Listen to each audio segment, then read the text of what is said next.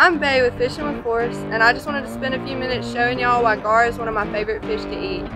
I've also got a bone and gut free cleaning method to show y'all and some processing and storage options as well. Longnose gar is considered a trash fish, so most people never realize how edible they are. They get wasted a lot of times because of that, and there's two myths I hear from people all the time. One's that they're toxic, and the other is that they're too bony to eat. The eggs are the only toxic part, so it doesn't affect the meat at all. And if they're cleaned properly, you should never have to deal with the bone.